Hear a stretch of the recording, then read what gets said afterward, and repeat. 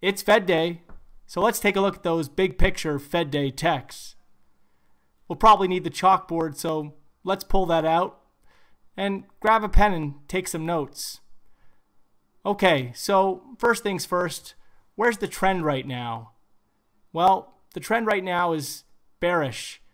Remember, we broke that big head and shoulders top, and while we broke below that neckline, the pressure's on the downside, and only back above the right shoulder at 118.80 would change that picture.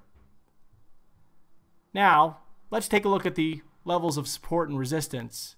The first level of resistance comes in at 117.25. That's a previous low from the 23rd of October.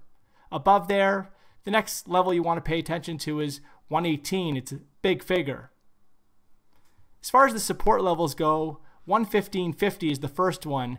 I know we had that weekly low last week at 15.75, but 115.50 is just below there, and it's a baby head and shoulders top objective. Remember, off the yearly high, we had triggered that head and shoulders top several days back, which targets 115.50. The next level of support is a big one.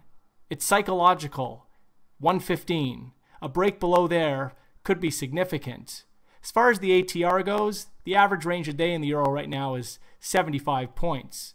So overall, 115 below is the big level. Break below there could expose the major head and shoulders top objective at 112.30. Back above 118.80 will put the pressure back on the top side.